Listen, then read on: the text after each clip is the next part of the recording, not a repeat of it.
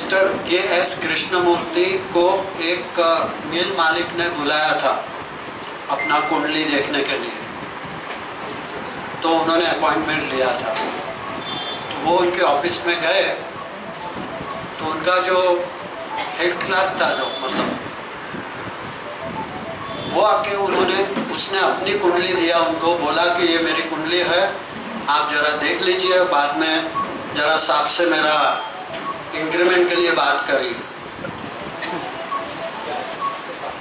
उन्होंने कुंडली देखी तो वो कुंडली में 3 ग्रह उच्च के थे और 1 ग्रह स्वगृही था। कुंडली रख ली और मिल मालिक ने बुलाया, उन्होंने अपनी कुंडली दी। मिल मालिक के कुंडली में 3 ग्रह नीच के थे और शायद 1 ग्रह स्वगृही था। उन्होंने जो प्रेडिक्शन देना था वो दे दिया, लेकिन अगर वो दोनों कुंडली हमारे सामने रखी जाएगी तो हम कैसे प्रेडिक्शन करेंगे? दोनों कुंडली में से कौन मिल मालिक है, कौन हेड क्लर्क है, हम कैसे पहचानेंगे? विजुअल ग्लांस से तो हम देखेंगे भाई ये कुंडली में तो 3 ग्रह उच्च के है, तो यही मिल मालिक की होनी चाहिए और वो एक क्लर्क की होनी चाहिए। तो कुंडली जो D1 है वो देखने से कभी कभी हम सही पहचान नहीं पाते। हर एक कुंडली में 12 भाव है, 9 ग्रह है। अगर हम हर्षल, नेपच्यून, प्लूटन नहीं ले तो 9 ग्रह है। तो हमारी जो जन्म कुंडली है वो एक ग्रुप फोटोग्राफ है 12 ग्रहों का, 12 भावों का। और उसमें अगर कोई भाव को हमें ज़्यादा स्पष्ट रूप से देखना है तो हमें उससे ज़्यादा डिटेल में देखना पड़ेगा, फोकस करना पड़ेगा, और इसे ही हम वर्ग कुंडली कहते हैं। हर एक भाव का जो है अलग अलग वर्ग कुंडलियां हैं। फॉर एग्जांपल चतुर्थ भाव हम देखेंगे तो चतुर्थ भाव से हम क्या देखते हैं? जनरली हम मदर देखते हैं, हम एजुकेशन देखते हैं, हम प्रॉपर्टी देखते हैं, हम व्हीकल देखते हैं। तो एक ही भाव में से 4 अलग अलग चीज़ें हम देखते हैं, तो हम कैसे देखेंगे? तो हमारे ऋषि मुनियों ने उनके लिए जो कारक ग्रह है वो अलग दिया है, राइट? माता का कारक दिया है चंद्र को, एजुकेशन का कारक दिया है बुध को, प्रॉपर्टी का कारक दिया है मंगल को, और व्हीकल का कारक दिया है शुक्र को। इस तरह हम जन्म कुंडली से देख तो सकते हैं, लेकिन फिर अगर हम वर्ग कुंडली देखेंगे तो उस बारे में हम ज़्यादा डिटेल में जानकारी ले सकते हैं। उसमें भी हमारे जो ऋषि मुनि हुए उन्होंने D1 to D12 का एक बनाया, जिसे फिजिकल स्टेट कहा गया। मतलब वहाँ से हम खाली फिजिकल रूप से हम जो देख सकते हैं, जिससे साथ हम रिलेशन रखते हैं, वो इसके आगे देखना है तो D13 से D24 उसको कॉन्शियस लेवल बोला गया है। फिर उसके आगे जाएंगे D24 के बाद D25 टू D36, तो उसे सबकॉन्शियस लेवल बोला गया है। उसके आगे जो 12 है अप टू 48 वो सुपर कॉन्शियस लेवल बोला गया है, और 48 टू 60 जो है 49 टू 60 उसे सुप्रा कॉन्शियस बोला गया है। तो टोटल 60 कुंडलियाँ होती है, लेकिन 60 कुंडलियाँ हम लेते नहीं हैं। हमारे ऋषि मुनियों ने 16 कुंडलियाँ ही बनाई है। तो वो 16 कुंडली में से जो फिजिकल लेवल पर जो लास्ट कुंडली है D12 वो हम आज ले रहे हैं। अभी हम सोचेंगे कि 12वां भाव क्यों लिया है D12 के लिए। मतलब D12 से पहले हम क्या देखते हैं? आपको मोस्टली सभी को मालूम होगा कि D12 हम किस लिए देखते हैं। माता पिता का सुख, उनसे हमें क्या संस्कार मिलते हैं, उनसे क्या मदद हमें मिलती है। उनका जो इवेंट्स होते हैं वो हम वर्ग कुंडली से भी देख सकते हैं, उनके जीवन में जो होता है। तो इसके बारे में हम D12 देखते हैं।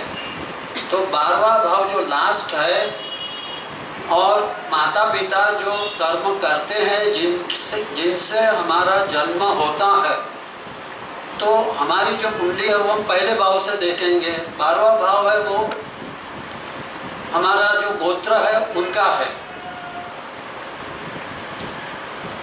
तो ये 12वें भाव से सेकंड भाव है।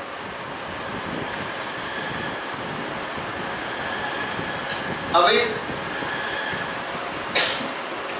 बाकी जो हम बात करेंगे वो D12 में और क्या देख सकते हैं हम, और इसका क्या रिलेशन है।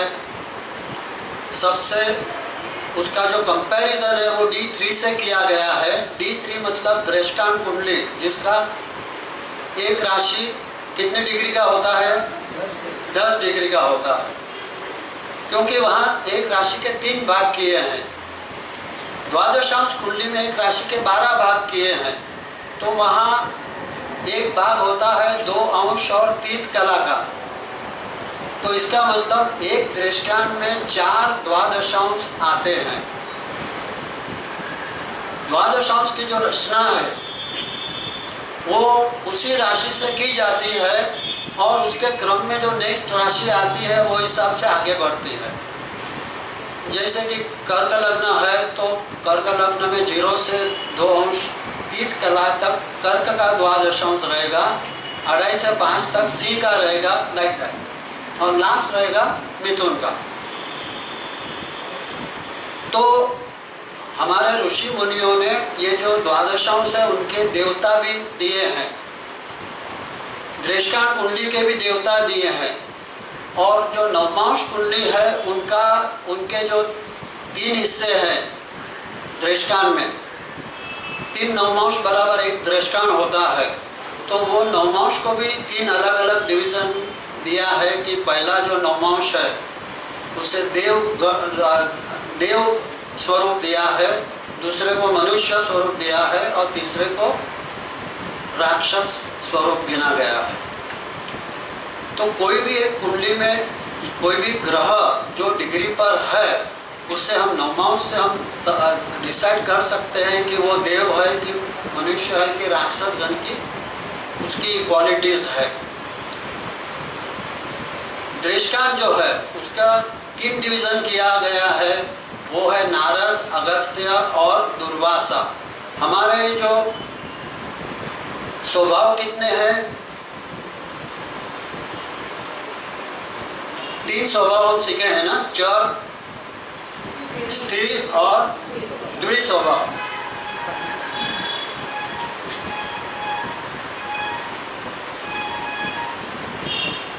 आपको दिखाई दे रहा है?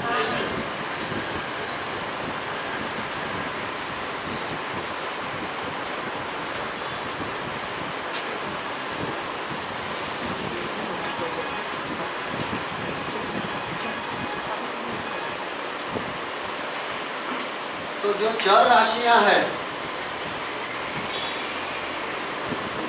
1, 4, 7, 10, उनमें जो पहला द्रेष्कान है वो है नारद।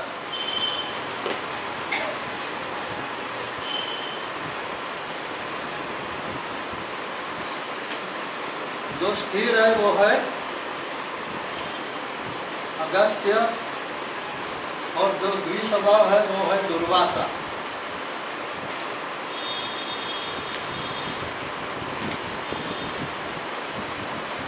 हर एक तत्व में 3 राशियां हैं, और वो 3 राशियां अलग अलग स्वभाव की है। लेकिन चर लग्न है या तो ग्रह चर राशि में है, तो पहला जो नवमांश है वो चर का ही आएगा, तो वो नारद ही रहेगा। सेकंड जो है वो 1 का 5 हो जाएगा, 4 का 8 हो जाएगा, 7 का 11 होगा, और 10 का होगा 2।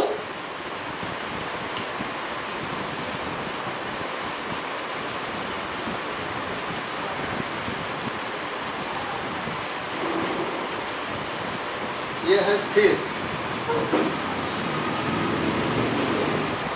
तो चर राशि का पहला द्रष्कान चर रहेगा, दूसरा द्रष्कान हमेशा स्थिर में आएगा और वो है अगस्त।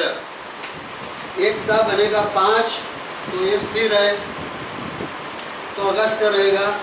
और तीसरा द्रष्कान कौन सा रहेगा? 1 का 9, वो द्विस्वभाव रहेगा, तो वो रहेगा दुर्वासा में। इसी तरह स्थिर में पहला रहेगा अगस्त्य,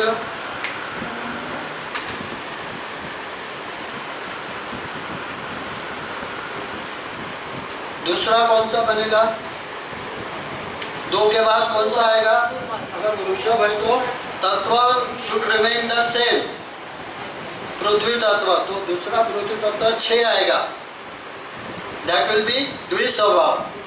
तो इसका मतलब सेकंड विल बी दुर्वासा।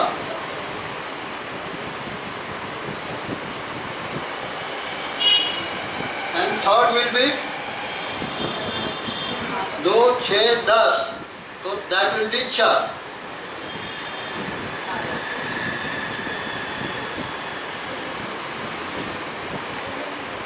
इसी तरह जो तीसरा है कैटेगरी द्विस्वभाव का,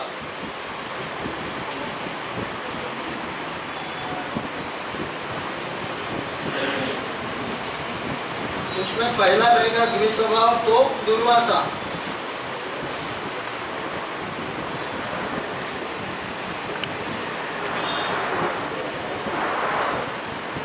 समझो मिथुन राशि है,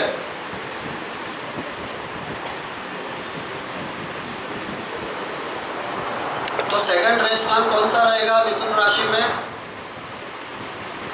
सेम तत्व, वायु तत्व, तो इट विल बी तुला, एंड तुला इज चर, तो नारद।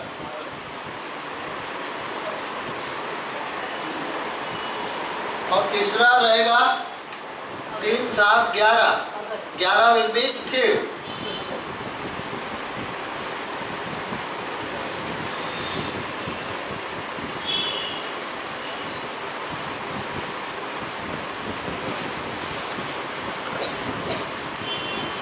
अभी हमने माइथोलॉजी में जो कथाएं सुनी है, तो नारद के बारे में हम क्या जानते हैं कि नारद कैसे थे?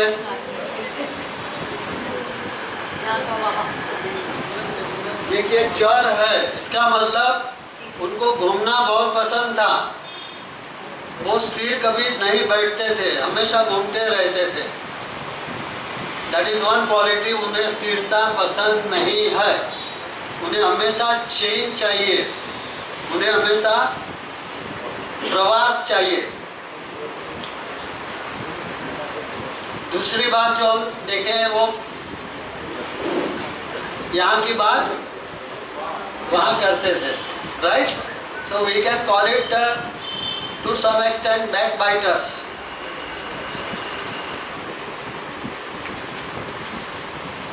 ऑफ कोर्स वो क्वालिटी कम ज़्यादा हो सकती है, हर एक में इक्वल क्वालिटी नहीं रहेगी। तीसरी बात, भगवान को हमेशा वो अपना, किसके वो भक्त थे ज़्यादा? नारायण, विष्णु भगवान के थे, और विष्णु भगवान जो कहते थे वो करते थे। तो इसका मतलब कि very faithful to the master. और इसके अलावा और कोई गुण बता सकते हैं आप?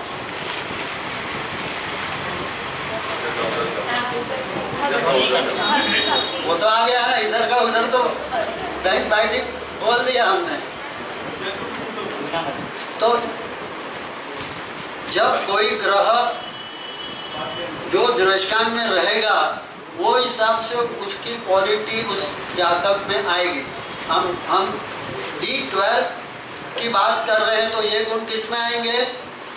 माता पिता में। तो इसके माता पिता के बारे में हम बात करेंगे, तो इनके माता पिता में ये आएंगे क्वालिटी।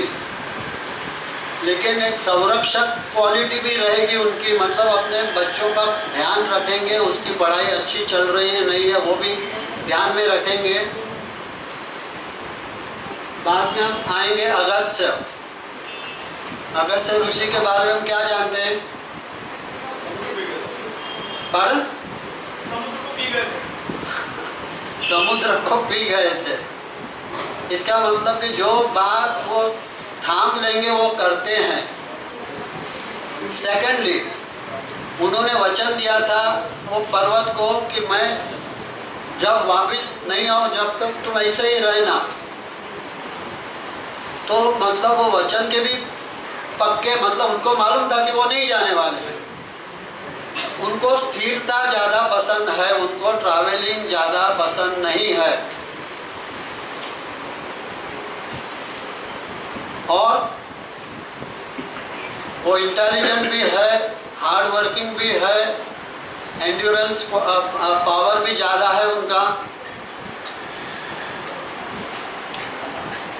अभी हम आएंगे लास्ट दुर्वासा पर। टाइम की वजह से थोड़ा फास्ट जाना पड़ेगा। तो दुर्वासा तो हम सब जानते हैं कि दुर्वासा ऋषि जो थे वो जल्दी गुस्से हो जाते थे, और गुस्से होते थे तो क्या करते थे? श्राप देते थे। इसका मतलब कि वेरी शॉर्ट टेम्पर, जल्दी गुस्से होने वाले, और वो टाइम भला बुरा भी नहीं सोचते थे। तो ये थोड़ी नेगेटिव क्वालिटी आ गई। अभी यही जो क्वालिटी जो है द्वादशांश में भी अलग अलग देवता दे गए हैं।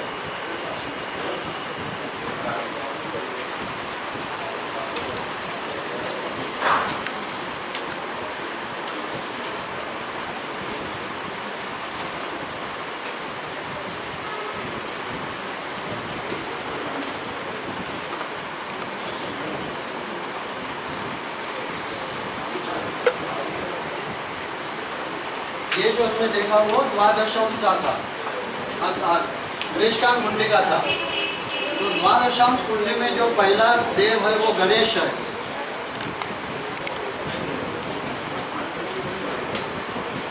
दूसरा है अश्विनी कुमार। आवाज आवे छे कि नहीं?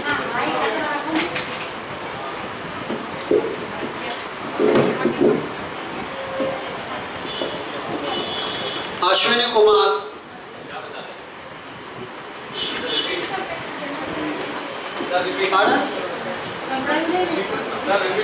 रिपीट कीजिए। हाँ,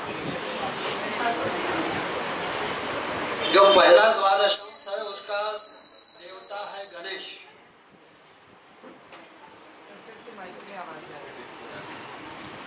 और जो दूसरा द्वादशांश है उसके देवता है अश्विनी कुमार।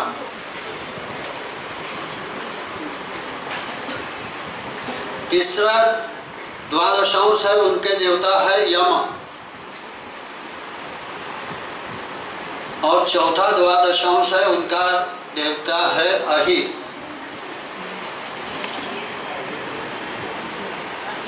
अहि या तो सर्प,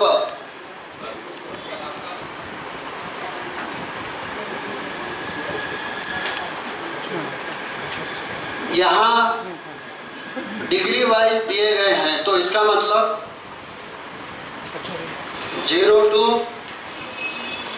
230, 230 to 5, 5 to 730 and 730 to 10.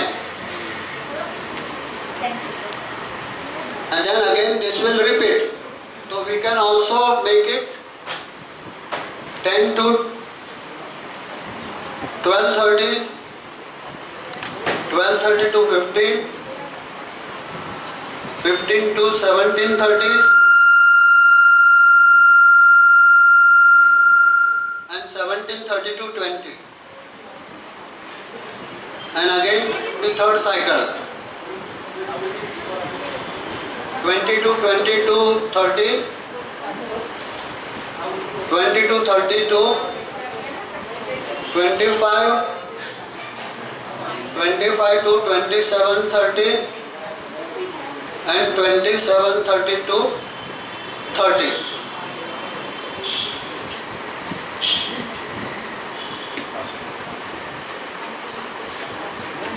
अभी इनके जो देवता है, फर्स्ट देवता गणेश है। गणेश जी के बारे में थोड़ा कुछ आपको देवीचंद जी ने भी बताया है। तो गणेश जी की क्वालिटी तो हम सब जानते हैं। माता पिता कैसे रहेंगे? अपने बच्चों का अच्छा ख्याल रखेंगे। गणेश जी खुद बुद्धिशाली है, तो अपने बच्चों को अच्छी शिक्षा देने वाले और उनकी जो हेल्थ है उनका भी ध्यान रखने वाले, उनको क्या चाहिए उसका ध्यान रखेंगे। मतलब अच्छे माता पिता वो बन सकते हैं। सेकंड जो कैटेगरी है वो अश्विनी कुमार है। अश्विनी कुमार कौन थे? सूर्य के ही संतान थे और आरोग्य के देवता थे। तो इसका मतलब इस कैटेगरी में अगर कोई ग्रह रहेगा तो वह माता पिता अपने बच्चों के आरोग्य का अच्छी तरह ध्यान रखेंगे, उसकी हेल्थ के लिए, और उसका जो प्रोटेक्शन है वो भी अच्छी तरह कर पाएंगे। Then the third is Yama. यमा ऑल्सो इज सूर्य के ही संतान है, लेकिन वो किसके देवता है? मृत्यु के।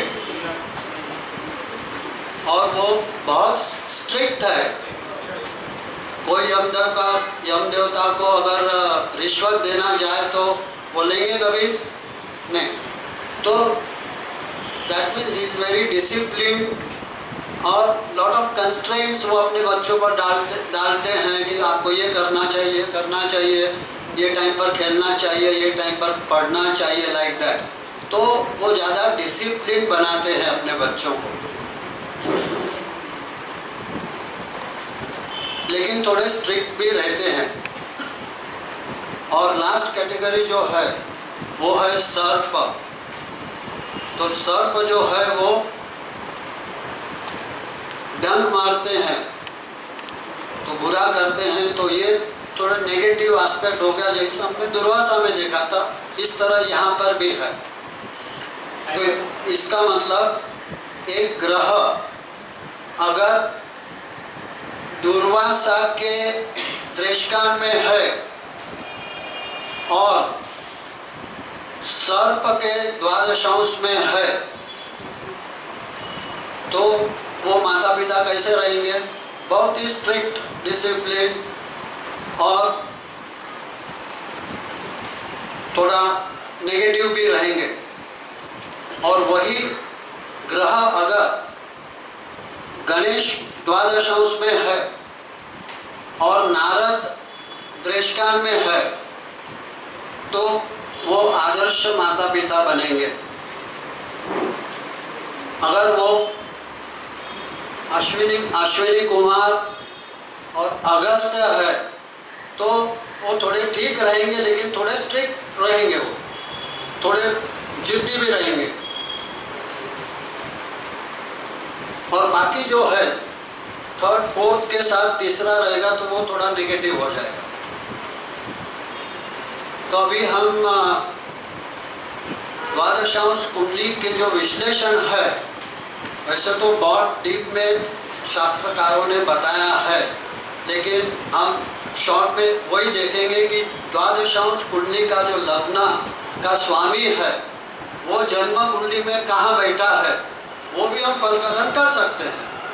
तो द्वादशांश कुंडली का लग्नेश अगर जन्म कुंडली में 12 भाव में है तो 1 to 12 में क्या फल कथन हम कर पाएंगे वो हम देखेंगे शॉर्ट में। तो वो अगर लग्न में है तो कुंडली तो जातक की है, हम देख रहे हैं उनके माता पिता। तो जातक अपने माता पिता जितना ही धनवान होता है और माता पिता भी धनवान होते हैं, वो अगर सेकंड भाव में जाएगा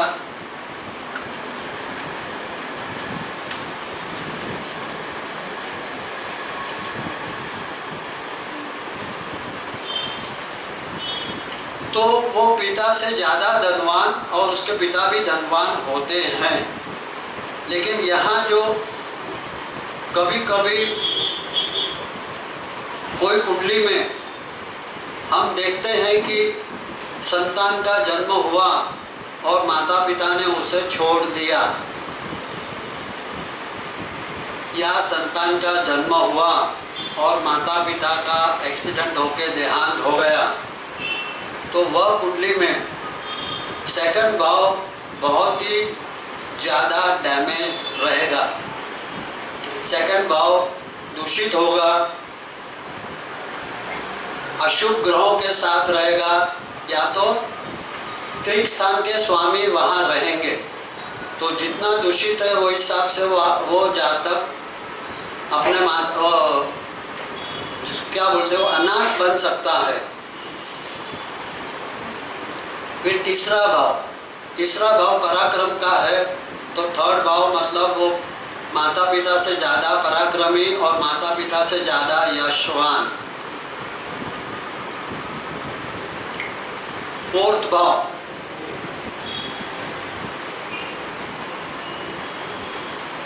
भाव, हाँ, यहाँ एक चीज़ हम देखेंगे, इससे पहले कि सोचते आपको थोड़ी सुविधा रहेगी कि द्वादशांश कुंडली में हम माता पिता का सुख देखते हैं। तो माता को और पिता को हम कैसे देखेंगे? तो ऋषि मुनियों ने इनके लिए अलग अलग स्थान नक्की किए हैं। जो 9th हाउस है द्वादशांश कुंडली का, वो पिता का स्थान है और पिता का कारक कौन है? सूर्य, राइट। और माता का जो स्थान है वो है 4th हाउस और कारक है चंद्र। तो 4th हाउस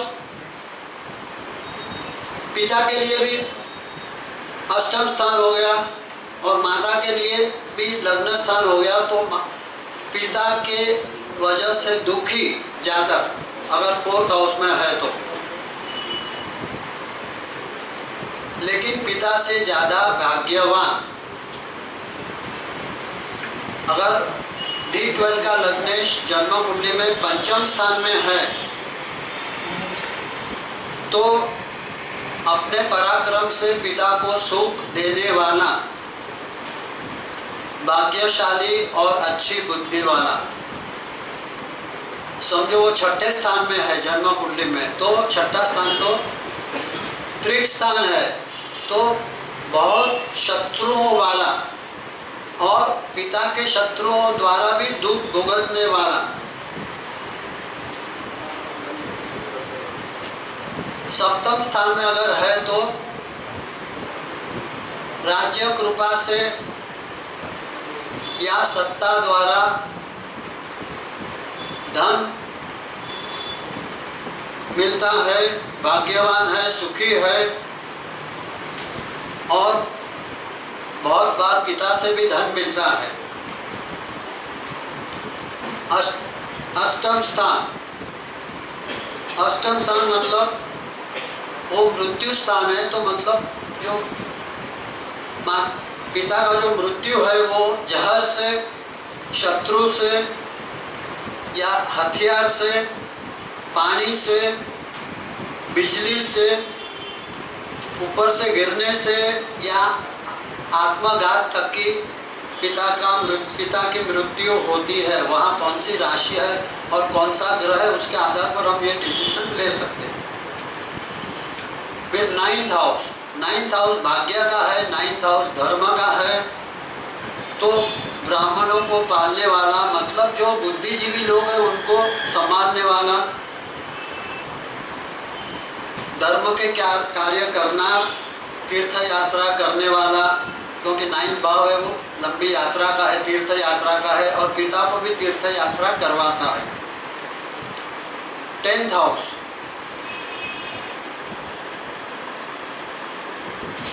पिता के कारण ज्यादा सुखी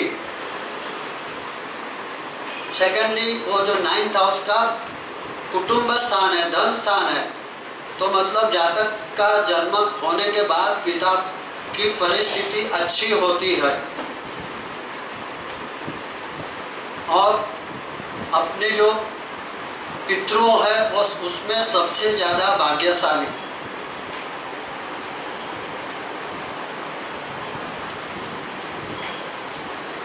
फिर 11वां स्थान लाभ स्थान है, तो पिता से लाभ मिलता है और पितृधन और जो इनहेरिटेंस है वो भी मिलता है। 12वां स्थान में अगर रहेगा तो 12वां स्थान तो त्रिक स्थान है, मतलब वो नीच कर्म करना, खराब कर्म करने में होशियार, पितृधन को खर्च कर डालता है और कर्जा अपने ऊपर बढ़ाता है।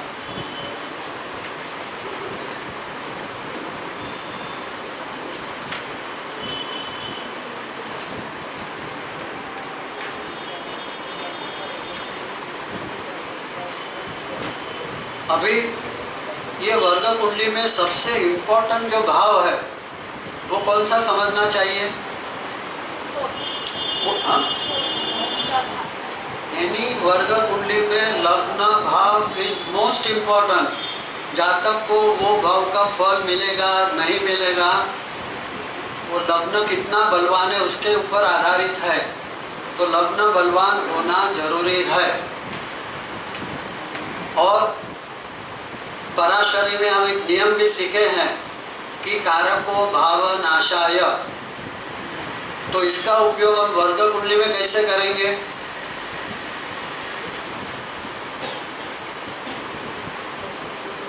यहाँ कारक कौन है? माता पिता का सूर्य और चंद्र है।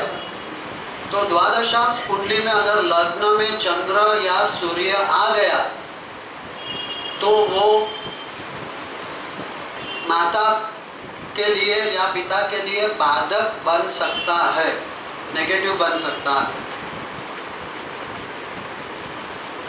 इसी तरह आप सप्तमांश कुंडली देखेंगे, सप्तमांश कुंडली में लग्न में गुरु आ गया तो संतान के लिए वो नेगेटिव हो सकता है, बाधक हो सकता है। तो इस तरह यहाँ पर ये है और बहुत से दूसरे योग है, लेकिन एक योग अगर हम देखेंगे वो है चंद्र केतु।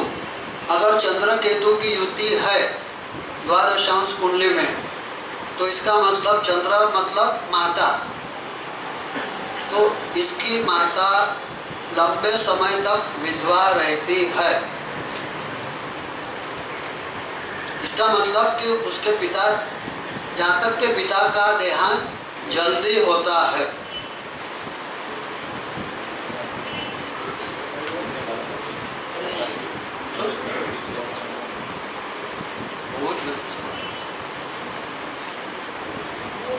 हाँ, द्वादशांश कुंडली का लग्नेश अगर वो कुंडली में बलवान है, उच्च का है, केंद्र त्रिकोण में है, तो डेफिनेटली जो जातक है वो अपनी ज्ञाति में पैसे वाला लीडर बन सकता है। और अगर वो नीच का है, अस्त का है, तो इसका मतलब जातक को जीवन में बहुत सी तकलीफ आती है और दरिद्र योग भी आ सकता है उसके लिए। और दूसरी बात, अगर शनि की दृष्टि चौथे स्थान पर है द्वादशांश कुंडली में तो वो माता का सुख कम कर देता है।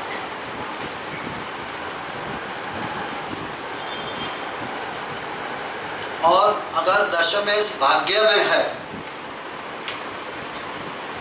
तो क्या समझेंगे हम? पिता से भाग्य मिलता है, उसका भाग्योदय पिता द्वारा हो सकता है।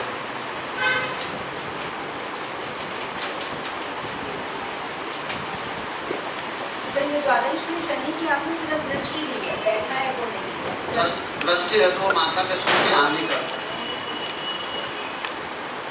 हमारे इसमें गुरु की दृष्टि को अमृत समान मानी गई है और शनि की दृष्टि को अशुभ मानी गई है। इसके लिए मैंने ये बताया। एक और योग है, लेकिन इसके लिए आपको थोड़ी कुंडली में स्टडी करना पड़ेगा। अगर द्वादशांश कुंडली में Rahu Ketu 4th and 10th भाव में है तो वो जातक के रिलेशन उनके माता पिता से स्ट्रेन हो सकते हैं, अच्छे नहीं रहेंगे। हो सकता है कि वो जातक के कर्मों के कारण हो सकता है या कुछ भी कारण हो सकता है, लेकिन ये आप थोड़ी कुंडलियां देख के कंफर्म करके आप बता सकते हैं वेदर दिस इज ट्रू और नॉट। क्योंकि एक ही कुंडली में अगर योग देखेंगे तो उसे हम नियम नहीं बना सकते। कम से कम 15, 20, 25 कुंडली देख के हम डिसाइड कर सकते हैं कि इसे रूल मानना है या नहीं।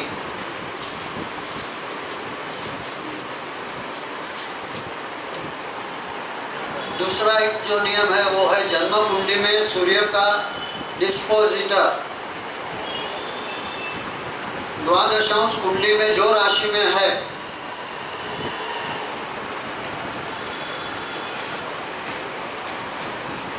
वही राशि में चंद्र होने से जातक के माता पिता की मृत्यु जल्दी होती है।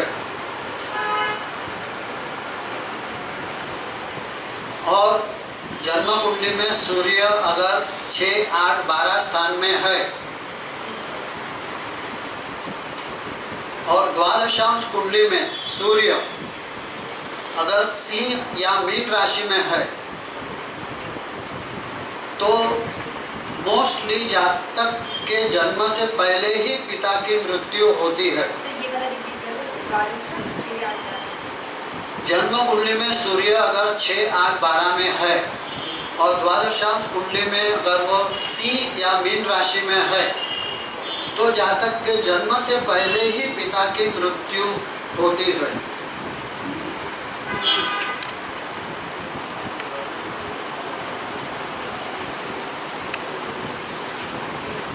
और सूर्य चंद्र अगर 9th हाउस में है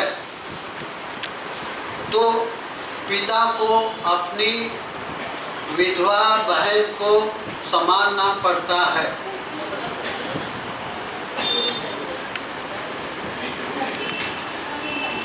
सूर्य चंद्र 9th हाउस में, सूर्य चंद्र D12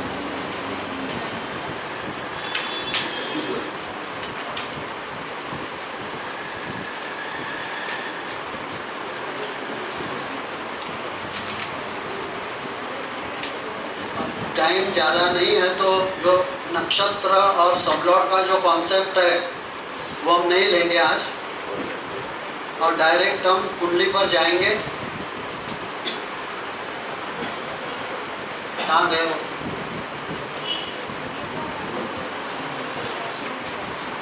हम एक ही कुंडली लेंगे इंदिरा गांधी की।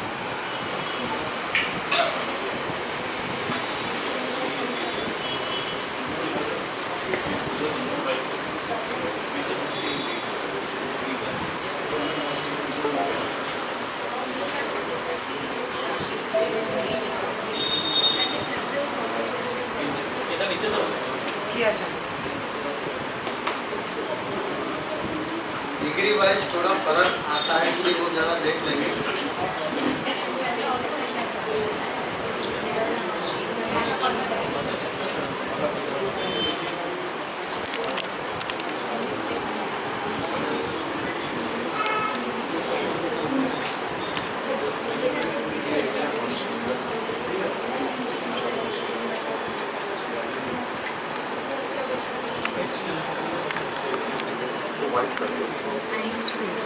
आ रहा है, बाउंस आ रहा है, बाउंस। दादा ये लाइट ऊपर कर सकते हो, बाउंस दे सकते हो, बाउंस इधर इधर बाउंस। मैं बोल रही हूँ ये लाइट ऊपर देखते हैं, उनके बाउंस देना चाहिए, इधर रिफ्लेक्शन आ रहा है स्क्रीन पे।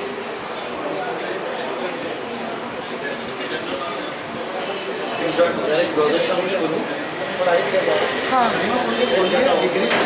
रिफ्लेक्शन आ रहा है ना।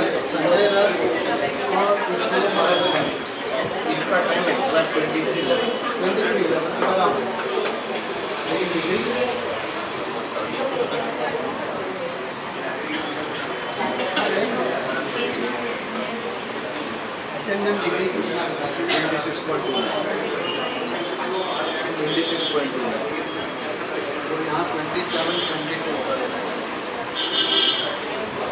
ठीक है। द्वादशांश बदलेगा बेटर है। द्वादशांश नहीं बदलेगा। फिर कैरेक्टर कौन है? सन 340 19 नवंबर 1917 23:11। लेकिन क्या है कि जो प्रोग्राम अलग अलग है तो उसमें थोड़ा फर्क आता है, may be because of announce, that is one part. तो लग्न की डिग्री जो है वो 27, 22 है मेरे पास जो है। सूर्य है वो 407, वहाँ कोई फर्क नहीं पड़ेगा। चंद्र यहाँ 417 है और जो मेरे पास है वो 535, तो वहाँ द्वादशांश बदली हो जाएगा। मंगल है वो 16-22 है मेरे पास और यहाँ है 15-29, द्वादशांश बदली नहीं होगा। बुध है 13-13, यहाँ है 12-21, वहाँ भी द्वादशांश बदली नहीं होगा। गुरु है 1455 और यहाँ है 1501, यहाँ द्वादशांश बदली होगा। शुक्र है 2007, वहाँ बदली नहीं होगा, यहाँ है 21। और शनि है 2147, यहाँ पे 2054। ठीक है, वहाँ भी बदली नहीं होगा। तो आत्मकारक ग्रह जो है वो शनि है, सबसे ज्यादा डिग्री वाला।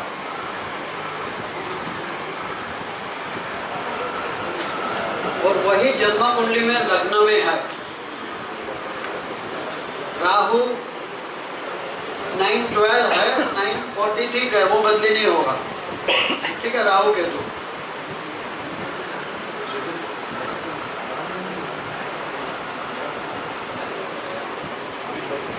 मानती में फर्क है, ठीक है, मिथुन में ही है।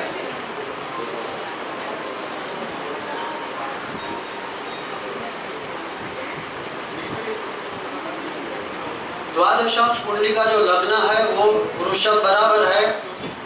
अब ये वृषभ कैसे आएगा, आप कैलकुलेशन तो कर पाएंगे ना डिग्री वाइज? ओके,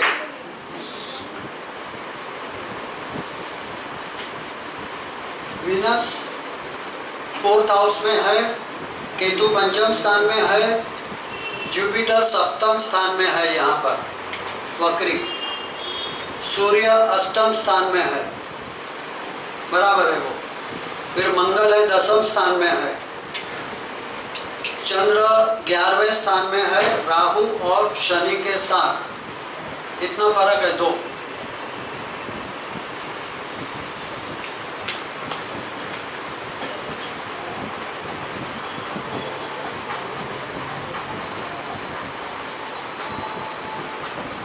तो सबसे पहले ये एक फीमेल की कुंडली है और जन्म हुआ है रात्रि का।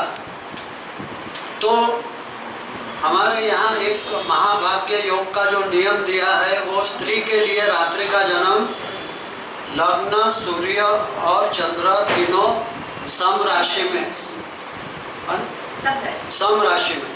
होने से महाभारत भाग्य योग बनता है। तो ये इंदिरा जी की कुंडली में तीनों मैच होते हैं, तीनों। रात्रि का जन्म, लग्न जो है कर्क मतलब सम, चंद्र जो है वो मकर का है वो भी सम है, और सूर्य जो है वृश्चिक राशि का वो भी सम है। तो महाभारत योग में जन्म हुआ है, इसका मतलब ये महाभाग्य योग, सॉरी। तो ये जातक जो है वो बहुत ही भाग्यशाली है। ऐसा कोई बोल सकता है महाभारत? ऐसा लोग बोल भी सकते कि महाभारत अभी पता नहीं, स्लिप ऑफ टंग। और इसमें जो परिवर्तन योग हुए हैं 3 परिवर्तन योग है। सूर्य और चंद्र का एक है, दूसरा है गुरु और शुक्र का परस्पर राशि में। D1 की बात करो।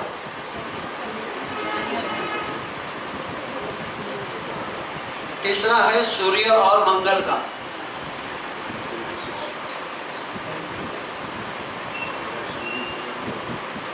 मंगल है सिंह राशि में है और सूर्य है वृश्चिक राशि में, तो ये भी परिवर्तन हुआ है।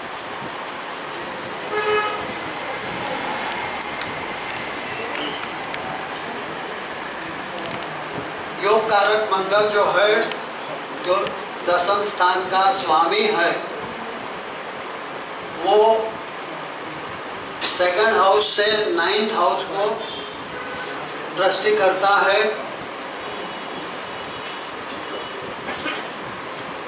और जो मंगल वक्री है, तो यहाँ इनका केंद्र योग बना है, लेकिन केन राव ने एक जो थियोरी दी है कि वक्री ग्रह वो अपनी पिछली राशि से दृष्टि करता है, तो इस दृष्टि से गुरु की दृष्टि मंगल पर है, मतलब नवमेश की दृष्टि दशमेश पर है।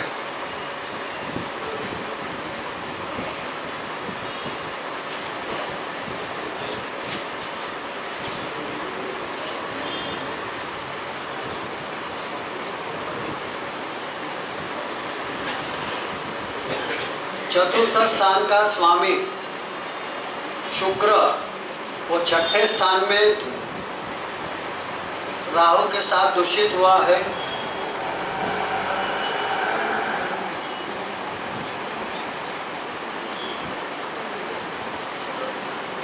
इसका मतलब, और मदर का जो कारक है वो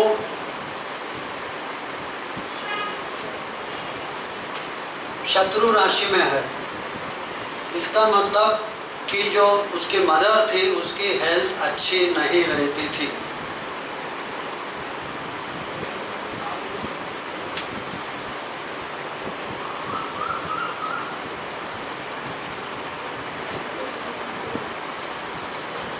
और जो गुरु है 9th हाउस का स्वामी वो वक्री है, और इस लग्न के लिए फंक्शनल मैलेफिक भी है, क्योंकि वो कौन से भाव का स्वामी है? 6ठे और 9वें का, और मूल त्रिकोण राशि 6ठे भाव में है। तो बचपन में उसे पिता का जो प्रेम मिलना चाहिए वो बचपन में नहीं मिला।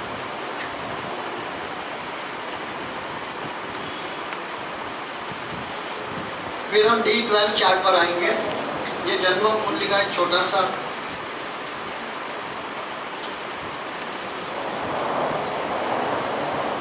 वृषभ राशि में कोई भी प्लैनेट नहीं है, लेकिन वहाँ A9 मतलब जो आरूढ़ पद 9th भाव शनि जो है वो वहाँ से 3रे स्थान में है।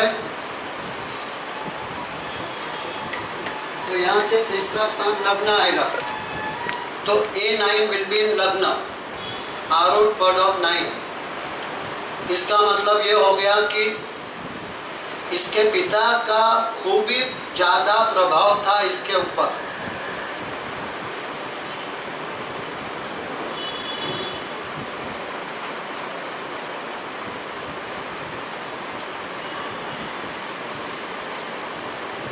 और जो जुपिटर इसमें 7म भाव में है, इसलिए जुपिटर को अगर आप 7वें भाव में लेंगे तो उसकी दृष्टि लग्न पर है। लग्न मतलब अब चेहरा है, तो उसके पिताजी जवाहरलाल नेहरू का चेहरा तो सबको ध्यान में है, कितना प्रभावशाली और खूबसूरत चेहरा था उनका। तो गुरु 7म स्थान में होने से ये क्वालिटी मिलती है, तो इसमें ये थोड़ा सा एरर है इस कुंडली में।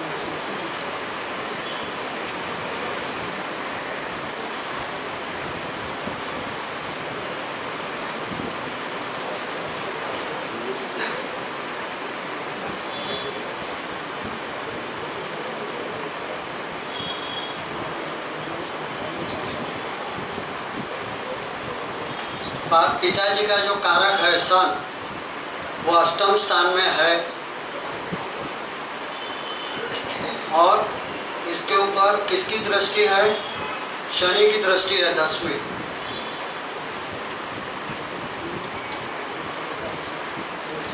और जो शनि है वो दुर्वासा गणेश में है। वो आप करेंगे कैलकुलेशन तो वो शनि जो है उसकी जो डिग्री है वो हिसाब से दुर्वासा और गणेश में आएगा। इसका मतलब का father is a protector with Durvasa attitude and Dev mind, मतलब वो देव D9 में देव है, दुर्वासा देव गणेश। और गणेश जैसे हैं मतलब having wisdom, prosperity and removal of obstacles. आज भी हम कोई नया कार्य शुरू करते हैं तो हम गणेश जी को याद करते हैं, और हमारे कार्य में कोई तकलीफ आती है तो भी हम गणेश जी को याद करते हैं, सो दैट वो तकलीफ हमारी दूर हो सके या वो मुसीबत कम हो सके।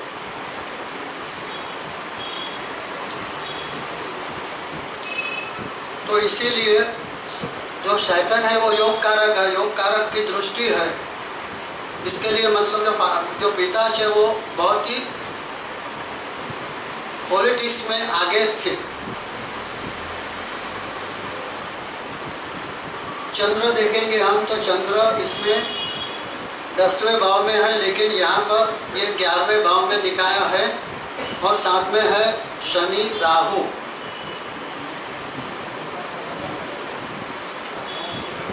तो राहु जो है वो दुर्वासा, राक्षस और सर्प में है। तो इसका मतलब कि वो माता को शॉर्ट लाइफ दे रहा है और वो चंद्र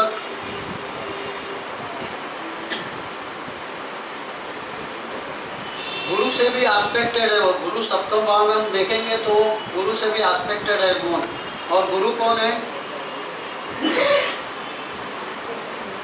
अष्टम भाव का स्वामी है D12 में। तो that also gives some negative aspect for mother. तो इसकी मदर की आयु कम थी, जल्दी मृत्यु हो गई थी जब इनकी उम्र 19 साल की थी। हाँ, एक नियम ये भी है कि D12 कुंडली में अगर सप्तम भाव में कोई शुभ ग्रह रहेगा तो अच्छी वाइफ मिलेगी और अच्छे लड़के मिलेंगे। तो गुरु सप्तम स्थान में होने से ये यहाँ प्रूव हो रहा है।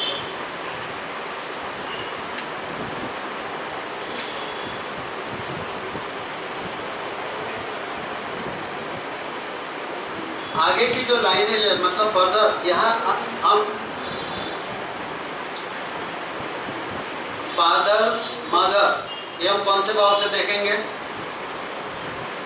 12वें स्थान से, राइट। और मदर्स फादर वो भी हम 12 भाव से देखेंगे। तो 12 भाव डिनोट्स पिताजी की माँ मतलब नानी दादी और माता के पिता मतलब नाना, दोनों। तो इसीलिए 12वां जो भाव है वहाँ से हम गोत्र भी देखते हैं D12 कुंडली में। और आगे की जो लाइनें है वो पंचम स्थान से देखते हैं। पंचम स्थान क्या है? 9th हाउस से 9th हाउस।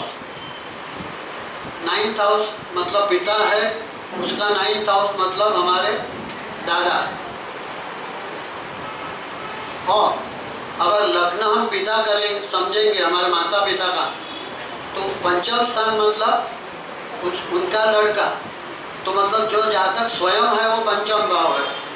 तो फर्दर जो लाइन है आगे वंश बढ़ेगा कि नहीं, वो पंचम भाव, पंचमेश, 9th हाउस, नवमेश, 4th हाउस और चंद्र, इसको देख के हम वी कैन डिसाइड कि आगे कैसे बढ़ेगा। ऑफ कोर्स सप्तम भाव में शुभ ग्रह होने से वो लाइनेज तो आगे बढ़ेगी।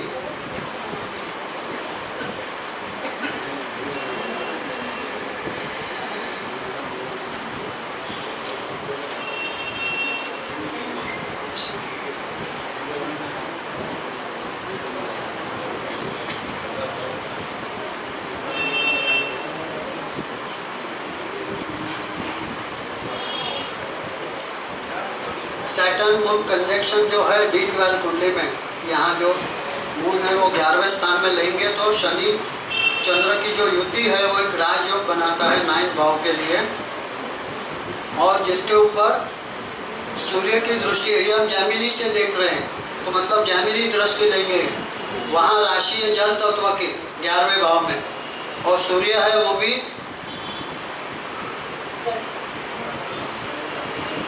द्विस्वभाव में है, दोनों द्विस्वभाव में है। तो सूर्य की दृष्टि चंद्र शनि पर है, तो ये एक राजयोग कर रहा है।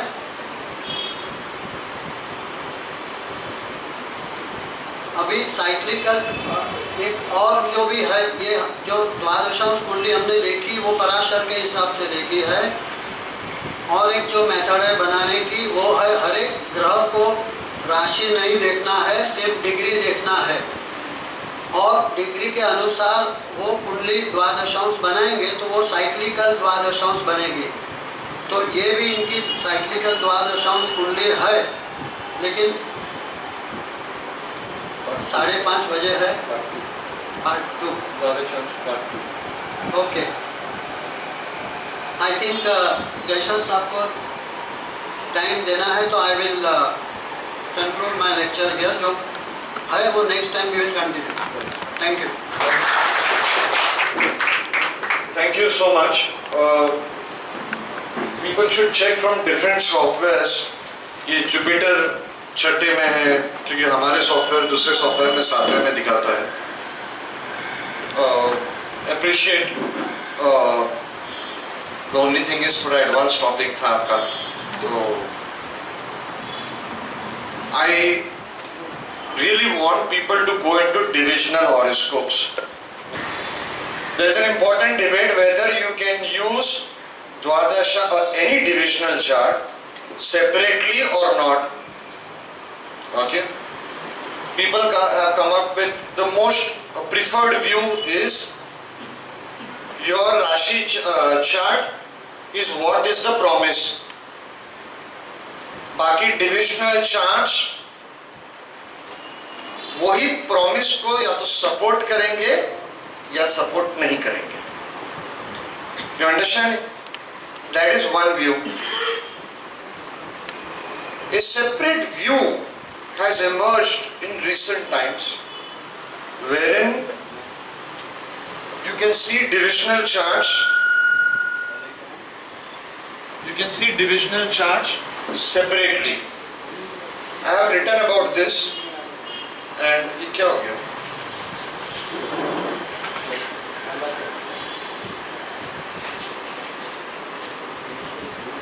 In my second editorial, that was I think way back in 2009, I think so. चलो, I had written this story. Now my memory is faint. I had gone to Banaras. I'll take 5 minutes, sir. The story that people, I have been told that I tell good stories. I'm a good storyteller. I do not know. I had gone to Banaras. My guide was Sri Jamnadas ji. वो वहाँ के ज्योतिष industry में बहुत सब लोगों को जानते थे। तो हम कोई तो एक घाट है Dwashamsa, what is the name of the ghat? Arnav? Dwashamsa. My pronunciation is bad. हाँ, तो वहाँ पे उनका दुकान था, तो हमने बोला हमको ऐसा मैगजीन चालू कर रहे हैं हम लोग, इंटरनेट मैगजीन एक्सेट्रा, कोई खास, एकदम खास ज्योतिष। I don't want run of the mill guys. तो बोला एक तो है वो सन्यासी। तो मैंने इमीडिएटली आई, सन्यासी है वो, रोज सुबह यहाँ से जाते हैं गंगा स्नान करने। और नाम उनको पता नहीं, फिर बाद में नाम याद आया उनका नाम था अग्निहोत्री महाराज। फिर उन्होंने बोला, मैंने बोला कहाँ पे मिलेंगे, उनका number, mobile number, all this दो। सो So चलो ठीक है, नहीं होते चलेगा, इंदिरा गांधी का हॉरोस्कोप नहीं लेते, forget it. This will be as per my mentor, it is a sin to look at horoscopes जो गुजर चुके हैं. It's a sin. Bhadya sahab has met my mentor in Delhi. Bhadya sahab and me go way back, way back. Today Americans can learn Vedic astrology only because of his student, the famous James Braha, इनके student, जिन्होंने एक किताब लिखा और पूरा history of astrology world में change कर दिया. I'm sorry, you had told me to contact you regarding your Facebook friends and all that. तभी I was shifting, so I could not. So my apologies, sir. तो उन्होंने बोला कि भाई, मैं बोला कहाँ पे रहते हैं अग्निहोत्री जी महाराज? ठीक है. तो बोला कि वो एक थिएटर है, वो थिएटर के पीछे रहते हैं. So I went in that, वो गाड़ी होता है ना क्या, जो कार्ट में rickshaw, okay, not an auto rickshaw but वो लेके गया. हमने बोला वो थिएटर के पास लेके जाओ, थिएटर के पास लेके गया. तो बोला थिएटर ठीक है. मेरे को लगा थिएटर के पीछे खाली एक दो घर रहेगा या कॉलोनी रहेगा. देख रहा हूँ तो पूरा बनारस दिख रहा है. किधर ढूंढूं? ढूंढते ढूंढते ढूंढते 1 घंटा 2 घंटा, my God. And every house, every third house has an astrologer. There is a problem. Every third house has an astrologer. And you don't know, okay? कोई लोग वहाँ पे ऐसे भी रहते हैं जिनको ज्योतिष से एकदम नफरत रहेगा. सपोज किसी का कुछ गड़बड़ हो गया रहेगा ज्योतिष की वजह से, कोई ज्योतिष ने खराब प्रेडिक्शन दिया रहेगा, ओके, तेरा परसों एक्सीडेंट होने वाला है और हो गया रहेगा, तो उसको ज्योतिष से और नफरत. ओके, मेहता साहब हमारे कभी कभी ऐसा प्रेडिक्शन करते हैं. किधर है मेहता साहब? ये आदमी है ना, इसका पैर टूटने वाला है.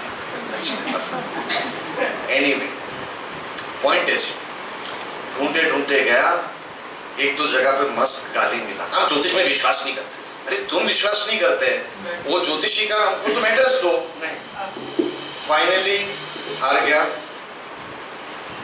अगले दिन वापस से थोड़ा जोश लगाया, चलो गया, got his house finally, but he was not there. He had gone for Ganga Snan or somewhere, and I had another meeting lined up.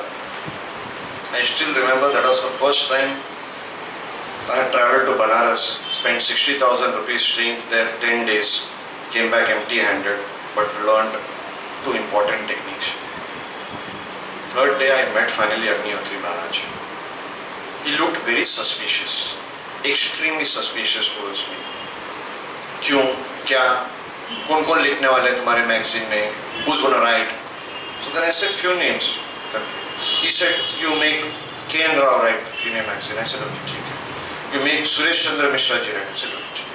Then he kept on asking all this. फिर थोड़ा बात हुआ. So then he said to me, देखो बेटा, Parashar Rishi in this chapter, in this shloka has mentioned 9th house for father. आगे जाके उन्होंने 10th house. You go forward, you will find he has mentioned 10th house. Why is the Rishi talking in 2 different tones? 10th house for father or 9th house for father? So I don't know, sir. He gave me an explanation. So this way we had, and the thing was, I was recording it. Okay, then he said, don't record it. So I stopped. And I thought, because I know I have memory issues, then I was quietly recording it. पीछे से. We all have our Kaminagiri. We all have our Kaminagiri. We do that. I still remember 2-3 lectures back, Raju Bhai had called somebody, and that guy was recording me. And I was talking really bad about all these commercial astrologers. क्या लूटते हैं, ये करते हैं, वो करते हैं. I don't know, somewhere he must have posted it. Okay, it doesn't matter. Then I said, he had a very important point. And that point was, he's a sannyasi. He's got 3 people studying under him. He said, this Rashi chart is the most unscientific chart. I said, come on. He said, how you guys are intelligent. you guys are educated. How is it? 2.5 hours, one horoscope. In Delhi, 900 people are born in 2.5 hours. Everybody is going to have the same bhagya. I said, no sir, but this is what has continued in our parampara, you know. So we all have to do the same thing. He said the most unscientific is the Chandra Kundli. You all see from Chandra Kundli, 2.5 days, 2 days, same horoscope. I said, but sir, it still works. He said, okay, but you guys are educated. I am educated. No, you are educated. So why are you not asking that question? I said, okay. Then I asked him a few questions. I said, sir, give me this secret. He said, look at a horoscope, only Navmansh Kundli. Only Navmansh Kundli. I smiled, I had the smile, come on man. My secret, a yogi knows. Okay, why? Because I had experimented with it way back in 2006. Only Navmansh horoscope, and I never believed that Navmansh is only for marriage or whatever, or strengths and everything. I was like, man, I'm a genius. What I believe, the yogi believes. So I said, sir, in all humbleness, I have tried that. Only Navmansh horoscope. I have predicted, I have succeeded. I have succeeded several times. I believe in you, but yet it fails at times. He said, no. I said, no sir, it fails. I said, sir, what if it fails? He said, no. I said, sir, no, it fails. He said, no. And I kept on repeating, and I felt after the 5th time he's going to tell me, get lost. Get lost. I said, sir, fail, no, fail, no. Sir, fail, no. Dwadashamsa. That is it. If it fails, go to Dwadashamsa. Look at the whole horoscope with Dwadashamsa. And I had the biggest smile, because again that was my research, or whatever you want to call it. You know how joyful it is when I want to learn a dasha, say Chara dasha. What did I do? I had the book of K.N. Rao sir. He had gifted it. Full set unka books ka he had given it. I am never stupid to read from a book. The first thing what I do, I just take a software, jahan pe, say for example, how did I learn Chara dasha? Chara dasha, I took software, started working. At that time, Jagannath Vara was giving some wrong settings or something like that. So I had to use some friend's software. Every horoscope I would see only with Chara dasha. Then I will see what the dasha is talking back to me. I will form my own techniques. Are you understanding? That's how you got to learn astrology. You form your own techniques. Then, when you go back and read that book of Sri K.N. Rao, on Chara dasha, that's when you feel, hey, ये तो मैंने निकाला था, book में है. I had removed it. I had seen it. It's there in the book. You feel like a child who got the best ice cream. You feel that's the joy of astrology. Prediction is as useless can be. For me, prediction is a दो टके का चीज. It's nothing. I'm not in astrology for prediction. I'm in astrology to learn what the rishis have written. I love that. I love to think on astrology. I love to think. Any planet in Scorpio sign, especially in an important divisional horoscope, will have a curse.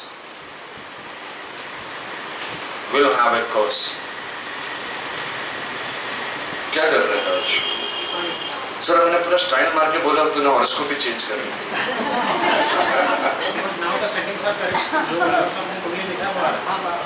ठीक है. Jupiter is in Scorpio. Am I right? क्या मेरे को दिखता नहीं है. बूढ़ा हो गया. Jupiter is in Scorpio. Scorpio is the sign. अपने हॉरोस्कोप में राशि चार्ट में चलो ले Take your Rashi chart. Scorpio is the sign if there is a planet. Something from the past will come. Something, 100%. There is, like how my mentor says, there is no 99% in this. 100, it's how you interpret. You know, I did not know the story of Indira Gandhi. When you don't know the story, you cannot do astrology. You need to know the story of each and every horoscope. It seems she had, I do not know, I can be wrong. Okay, you guys need to correct me. It seems she had done something by which cows got killed or something like that. Gai log. That's the story. Do you know that story? Please tell me now. Putki.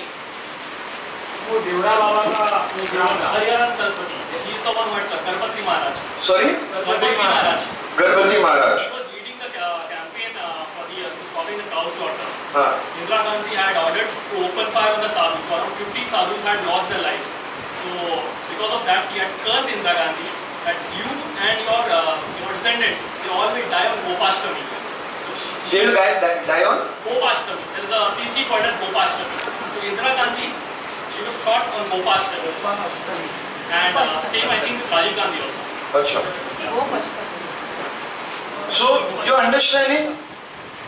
Dwadashamsa is something that you carry your lineage story. What I said at the start of Galasav's lecture. It's your lineage story. The curses. People don't use curses Dwadashamsa. Okay? Like how A.V. Sundaram ji says, a bird told me. He has that, column, a bird told me. And I have experimented. But I need horoscopes with story. Are you understanding? I need horoscopes with story. But sometimes what happens, like for example, some techniques it works beautifully. I'll give you an example. That madam is sitting over there. 6 months back I was here, I was lecturing. And I said for Mithun, Taurus Lagna, Ketu in the second house. Okay? Spirits will communicate to you via phone. I found 2 horoscopes. After I finished the lecture, madam sitting over there, you can raise your hand. Yeah. So, she said it happens to me, sir, 60 years of my life or 50 years of her life. 61, I could never find out why. And it is working. But at the same time, I got phone calls from 2 people and said it is not working. Now that's a combination. Taurus, Lagna, Ketu in the second house. I give my experience. But obviously there will be something in divisional charts, other yogas, which will either help the event to happen or it will block the event. But however rishis have written, they have written in sutra form. You have to use common sense. You have to use common sense. कि बाकी 8 planets, all the other 8 planets, उन लोग बैठ के गुल्ली डंडा नहीं खेल रहे. या तो मदद करेगा या अपोज करेगा. You know? या तो स्ट्राइक पे जाएगा या पार्टी बनाएगा साथ में. Okay? Anyway, all said and done. Thank you so much, Gala sir.